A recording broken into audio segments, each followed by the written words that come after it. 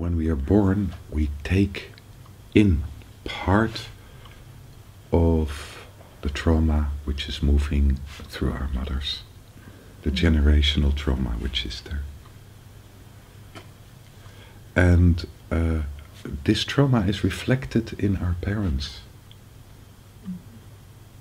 You know, the first attraction to the parents is their qualities, their beauty, their love. But then the daily life reality is so different as what you feel as a child, which is the promise inside. And that's a reflection of the traumas. But this trauma is also inside us, in our cells, in our body.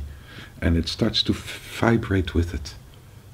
And so there is this rejection going on, not this.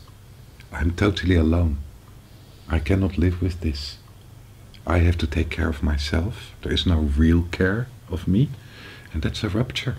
That's a very basic rupture.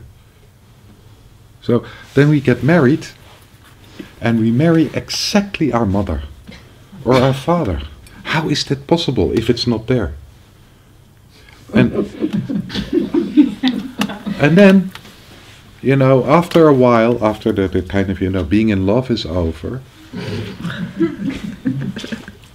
we see ourselves exactly behaving like our father or like our mother.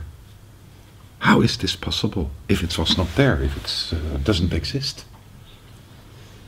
With the same pains, with the same woundedness, with the same contraction, with the same fear.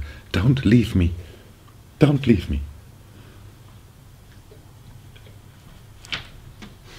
The same patterns.